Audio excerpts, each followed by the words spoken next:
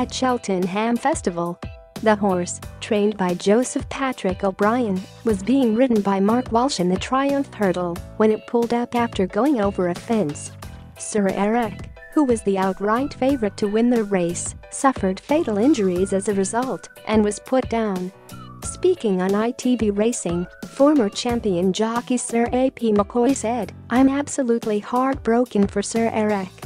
That is the toughest thing about this sport." Pentland Hills went on to win the 1:30 p.m. Grade 1 contest with trainer Nicky Henderson. Paying tribute to Sir Erec, Henderson said, "Sir Erec was a gorgeous horse, he was just stunning. That goes and happens and your heart goes out to them, as JP, McManus, owner, is a good mate and is one of the great men of national hunt racing." Nico de Boinville, who was riding Pentland Hills, also paid tribute to Sir Erec. He said, "My thoughts are with those involved with Sir Erec. You never like to win a race when that has happened, but it is the reality of the sport. But take nothing away from my horse. He made a bad error at the first, where he overjumped it, and recovered well after that." Director of Equine Health and Welfare David Sykes spoke extensively about the fatal injury Sir Erec sustained while providing coverage on ITV. He claimed that the horse losing its shoe before the start of the race and having to have it replaced had no impact on its subsequent fatal injury. He said, "It's one of those catastrophic injuries that occur unexpectedly."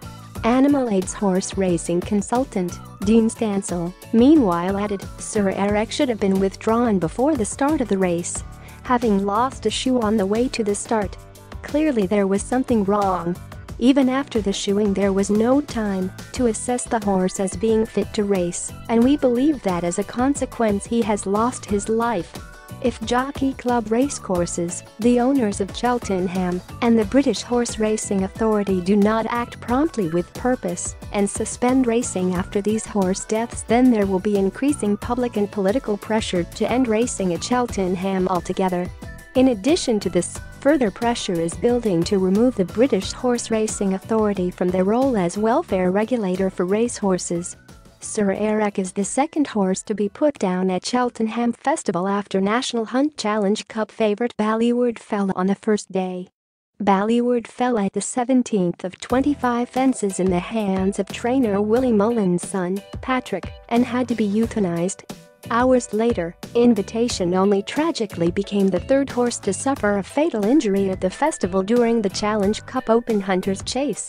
The horse came down going over a fence on the first lap of the race in an incident which also saw Definitely Red come down. Read More Cheltenham.